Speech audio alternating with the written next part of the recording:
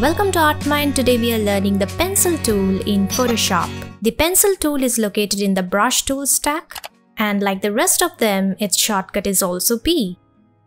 It's similar to the brush tool. You can increase or decrease the pencil size with the brackets on the keyboard. So this is me increasing the pencil size with the right square bracket, and this is me decreasing the pencil tool with the left square bracket. Like the brush tool, we can draw with the pencil tool, so here's a click and drag, and here's a stroke.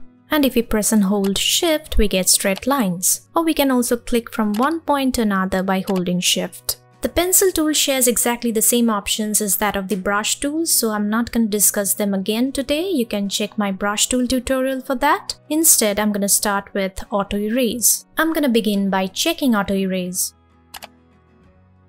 Here we have a normal stroke, no problem, but then as I go ahead and draw on top of the paint, watch what happens. We get this white color, but why is that? That's because white is our background color. If it were green, we would have gotten green, or any other color for that matter. So let's go and try this again. I'm gonna draw on the yellow paint again and see if it turns white. It does. But what if I start drawing away from the yellow paint? Now it draws with the yellow color of the foreground color. But if we click on the yellow and draw, we get the background white. But what happens when we draw on the white?